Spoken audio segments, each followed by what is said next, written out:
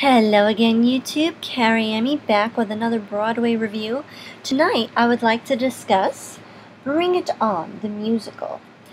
Now, the biggest draw well, there's two big draws that will bring butts into seats for this show. First draw is if you like the Bring It On franchise of movies. If that is what is motivating you, my one disclaimer would be to not come in expecting a direct replica of the original movie or any of the sequels. It's very much its own story. It just has to do with cheerleading, and it's under the Bring It On brand.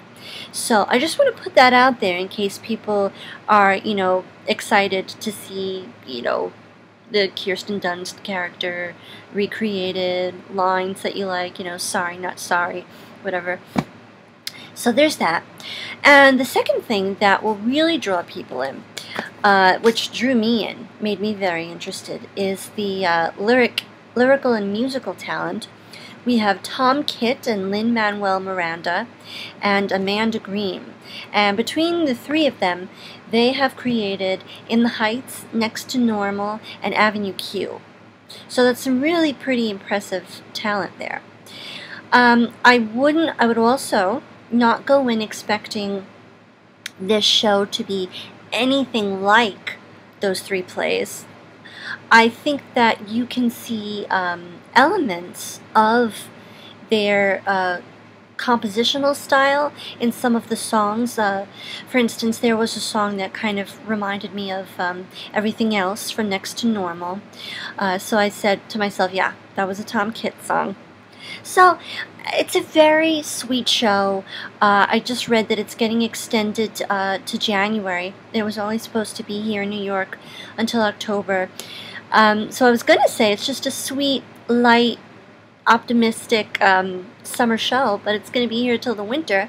So they are definitely doing something right. The entire cast is unknown, which I think is pretty awesome. Lin-Manuel Miranda actually tweeted on the first night of previews that 32 or 33 actors and actresses were making their Broadway debuts that night.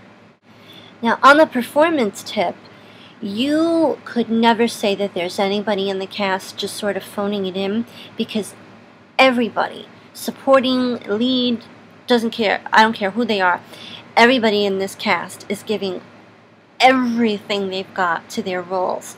And I thought that all the leading players and all the supporting players were just very likable, very engaging, very talented. The one standout for me was a young girl by the name of Ryan Redmond. She played a character, Bridget.